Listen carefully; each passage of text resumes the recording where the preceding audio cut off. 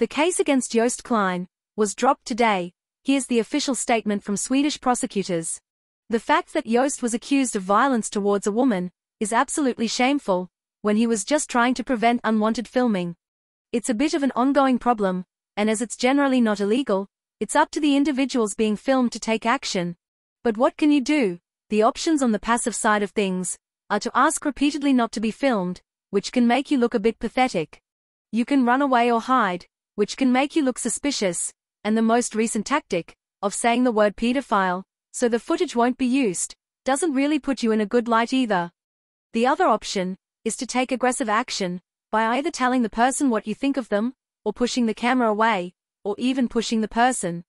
It's such a common sight with film stars that the word PAP was created, and bodyguards pushing cameras and people out of the way, which although a bit aggressive, is an expected response.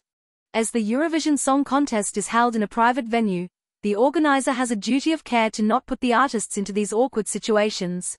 Any decent cameras are banned for the public, but maybe the organizers need to look at themselves and consider if they are upsetting the artists with their own filming practices. Looking at some footage from Liverpool, published by the official Eurovision channel, I'm not sure how happy Sean from the busker was at being filmed making his way backstage after failing to qualify. So, I hope more care is taken in the future to look out for the well-being of our Eurovision stars and allow them some privacy, especially when they've asked for it.